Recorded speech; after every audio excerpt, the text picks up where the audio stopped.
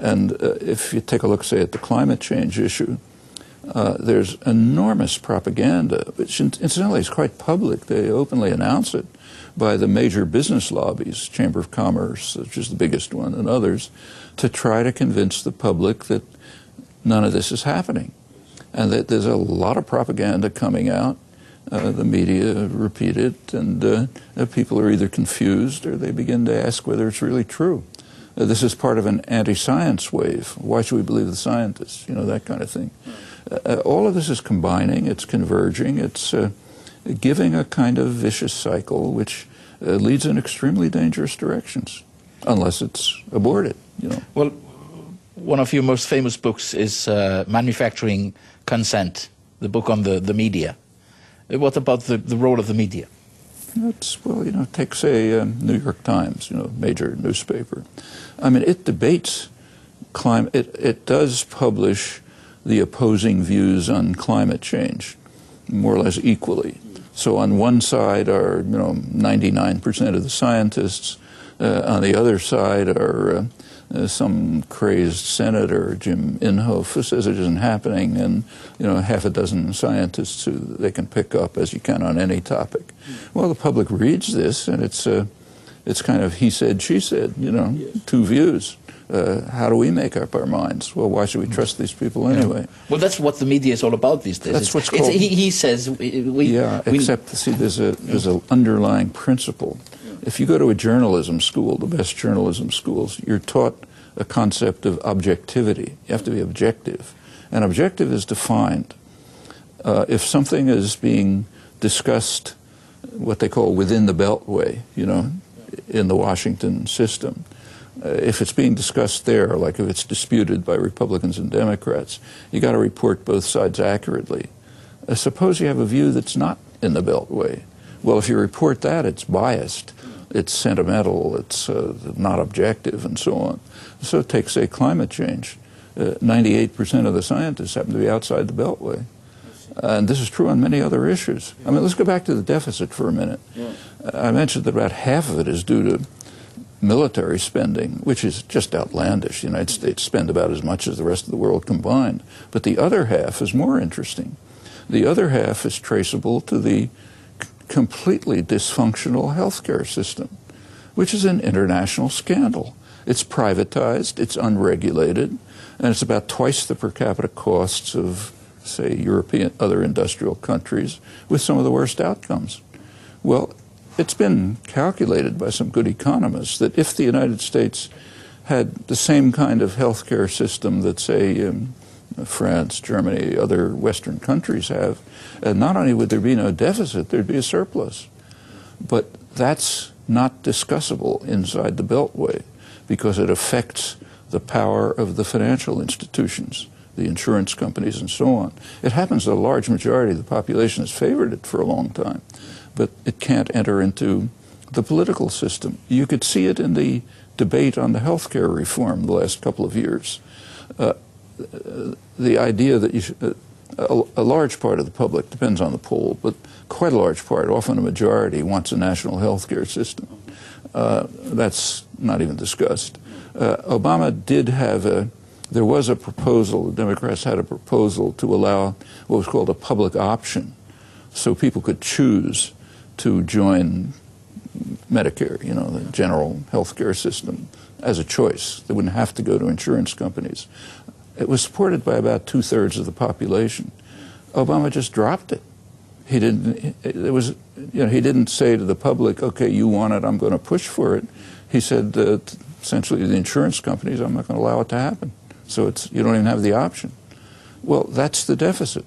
That's why I say if they wanted to tame the deficit, which is not a high-order problem, unemployment is the high-order problem, very serious problem, they could, but it doesn't fit the needs of the people who Adam Smith called the masters of mankind, the people who own the economy. I'm going to ask you a large question, which is basically what in your view are the largest problems facing humankind? Humankind? Yeah. Well, I think that's easy. Yeah. There are two. We happen to be at a stage of history which is unique. we have the capacity to destroy the species. In fact, or at least decent life for the species. And there are two major aspects of this. One, which has pretty much been around for 50 years, is nuclear war. It's a kind of a miracle that we haven't had a nuclear war. If you look at the history, it's come very close a number of times. In fact, it's being increased right now, the risk. Talk about it if you like. But it's real. Maybe it's not a high risk, but if you have a low probability event that's continually recurring, the probability that it'll happen is very high. Yes. So there could be a nuclear war. That's one. And that one we know how to deal with, at least in principle. The other is environmental catastrophe. I mean, the International Energy Agency just a couple of weeks ago came out with an estimate of greenhouse gas emissions last year, highest ever, even though there was a recession, so less manufacturing.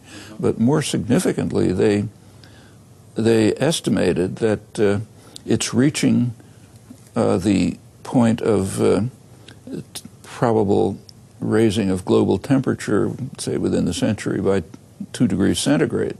Well, that's what the scientific consensus has argued is the threshold. If we get to that, it may be irreversible. And we're verging on it. Yeah. Now, that's not going to destroy all life, but it could very well destroy viable existence for much of the society. I mean, these are huge threats. You are giving a lecture in Iceland. What will you be speaking about? I was asked to speak about 9/11, naturally. And I'll speak about, actually the title gives it away. The title that I submitted is The Two 9/11s and Their Historical Significance. And there are two. I mentioned them. And they each have historical significance.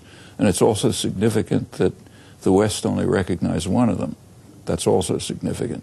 It grows out of a long imperial history of centuries. And it's very dangerous. And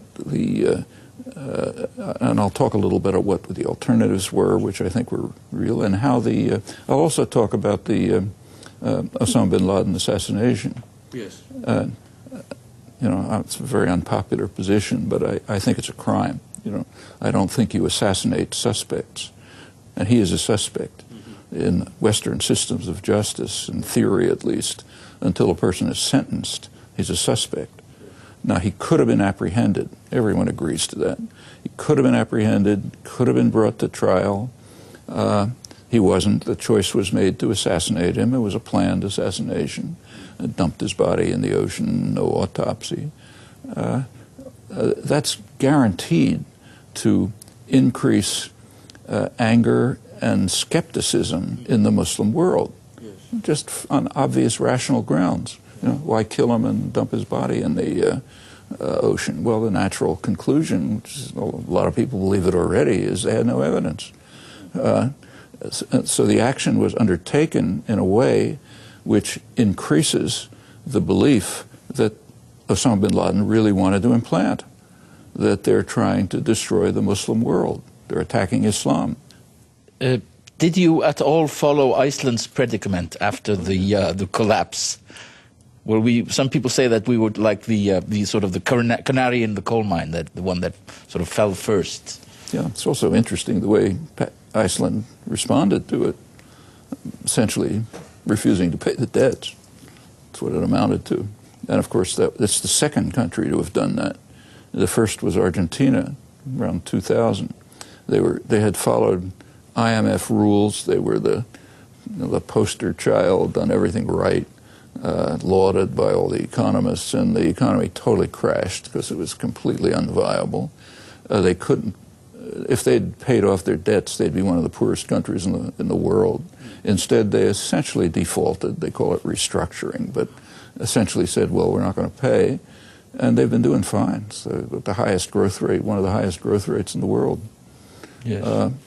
It's not recommending it, no, but it's an interesting, interesting observation. Yes. The policies that Iceland was following were totally mad. I mean, I think that's now recognized, so I don't have to argue it. But they were based on crazed free market illusions, which made absolutely no sense, and of course burst. Iceland is not the only one. I mean, the same happened in the United States. During the last 10 years, I mentioned that when Clinton left office, there was actually a slight budget surplus. That disappeared with Bush's fiscal measures, enriching the rich, and the military expenditures. But there's something else that happened. A housing bubble began, yes. And there's a reason for that. It has to do with the stagnation of incomes. People's wealth, such as it is in their houses for most of the population. And house prices started to go up, and there was predatory lending. You know, the lenders, the banks, they figured, okay, we'll lend money freely even to people who can't pay for it. Then they carry out what's called securitizing the mortgages. You divide the mortgages up into 1,000 pieces, and you sell them off to somebody else, and the hedge funds come in, and end up with some arcane system which nobody understands, and it's not even clear who owns the mortgage. And they figure that if it all busts, the government will bail them out, which is in fact what happened, which just encourages more of this behavior. Well, the housing prices started to skyrocket. There's about 100 years of records of housing prices, and they pretty much track gross domestic product, or close to it. Around 2000, it started taking off way beyond gross domestic product. There was no economic reason, there was no fundamentals behind it. In fact, rents stayed stable. That's what you ought to measure it against. So if any economist had their eyes open, they would have seen that there's something deeply wrong with this. A few economists did, a handful. Almost all didn't, because they are in thrall of a religious fanaticism. It's called the efficient market hypothesis. Markets are efficient, period. And therefore, if this is happening, it's got to be efficient. So the Fed, Federal Reserve, Greenspan, Bernanke, with the support of almost the entire economics profession, said this is fine. Can't be anything wrong with it because whatever market's doing must be right. Iceland is similar. Markets are saying it's fine, so it must be okay. You ended up with an $8 trillion bubble, which burst, means that $8 trillion of wealth was lost suddenly. Well, you know what that does to an economy. It also helped to bring down the world economy. Other similar things were happening. I mean, there's a real fundamentalist faith. It's kind of like Christian evangelical faith. And it's kind of interesting that even after the whole edifice collapsed, it's still maintained. The faith is still there. The faith is still there. Yes. Well, Professor Chomsky, I know you will also be speaking about linguistics while you're here. You're one of the most influential linguistics of all times. But we're not going to discuss linguistics here. Thanks for being on this program. Glad to talk to you.